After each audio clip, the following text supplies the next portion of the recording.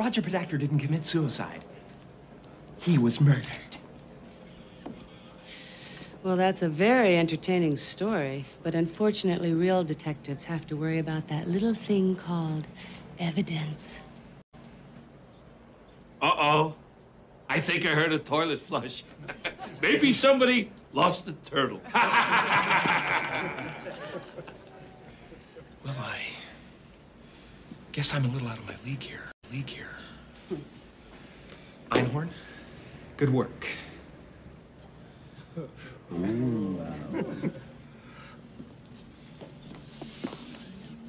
Oh, there is just one more thing, Lieutenant. This woman is Roger Podacter's neighbor. She lives across the hall. She said she heard a scream. Is that right, ma'am? Right. And you said you had to open the balcony door when you keyed into the room? Yeah, that's true. You're certain you had to open this door? Yeah, I'm certain. What's the point, Ventura? Only this.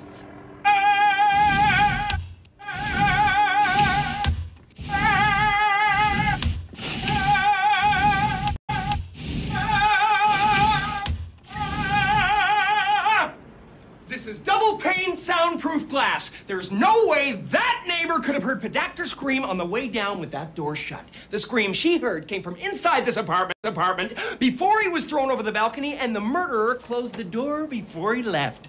Yes!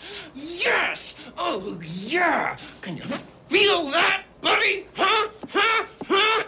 I have exorcised the demons. This house is clear. Losers? Get him out of here! Losers! Let's go, Ace. Losers.